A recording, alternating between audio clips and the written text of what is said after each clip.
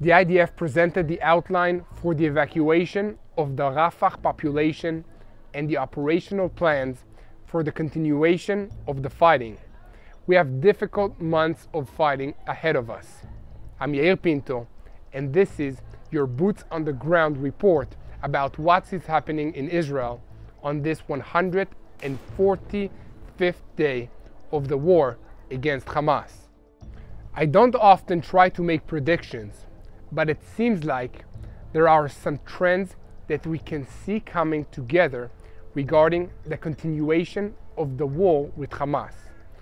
For a start, after 145 days, the IDF has completed an action plan for Rafah, the last city in the Gaza Strip that is still under Hamas's control.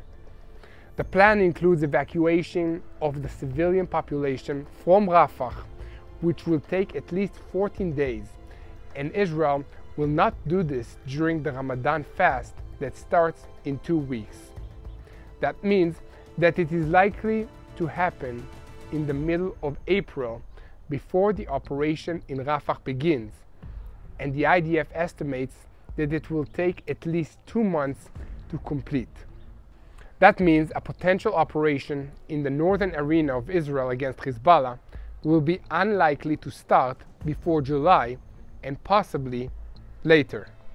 About 200,000 people live in Rafah on normal days, and according to estimates, it is now the home of more than half of the residents of the Gaza Strip.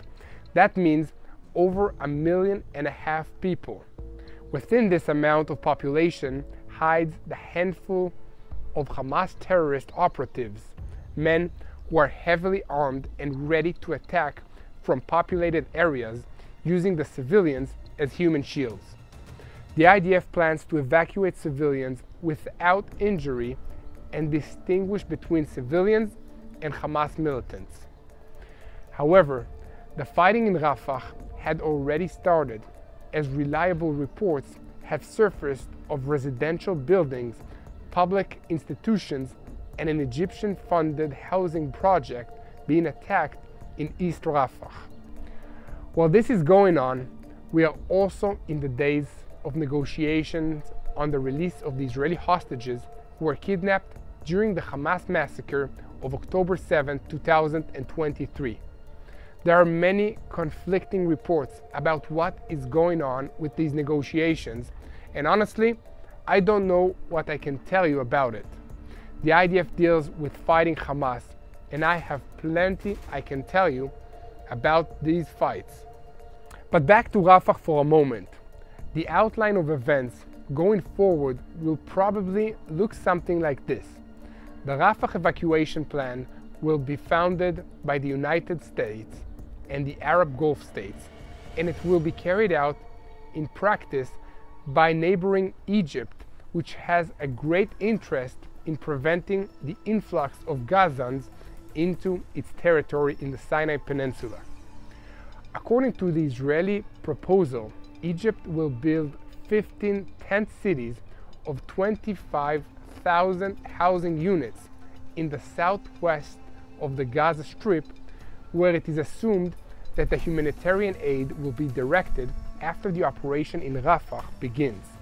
According to Egyptian officials who spoke to the media, Egypt will be responsible for establishing the displaced persons camps and field hospitals in that location.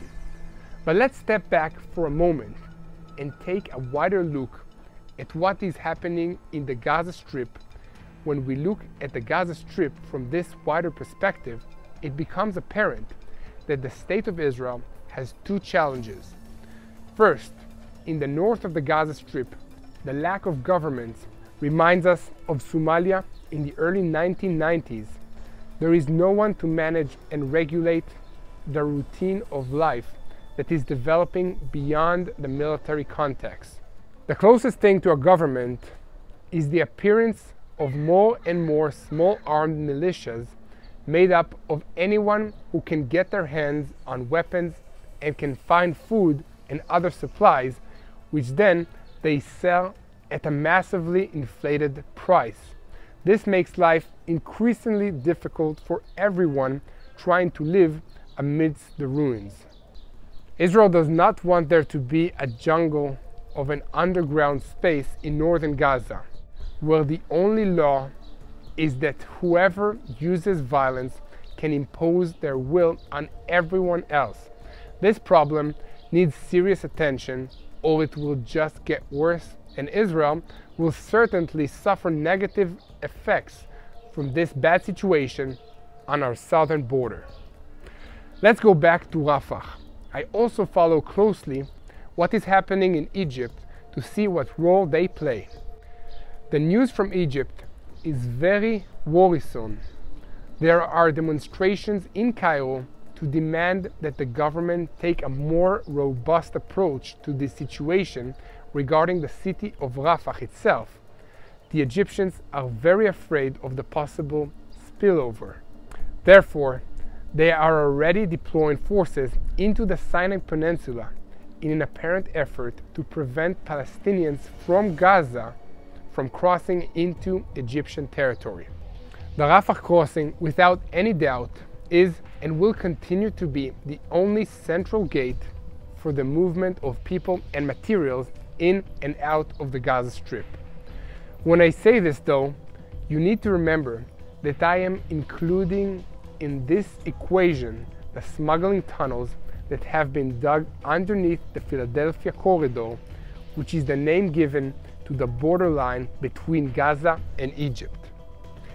Israel must regulate all activity there with the Egyptians on both a strategic and tactical level.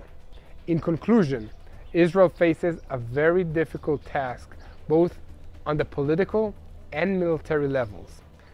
With this in mind, I am asking you to please continue to help us spread the truth by sharing these videos and following us on social media, and continue to pray for the peace of Jerusalem. As I mentioned before, a large-scale engagement with Hezbollah on the northern border is probably months away. However, an accident or miscalculation could lead to a rapid escalation there at any moment. This morning, about 35 launches were detected from Lebanese territory towards the Mount Meron area in the north of Israel.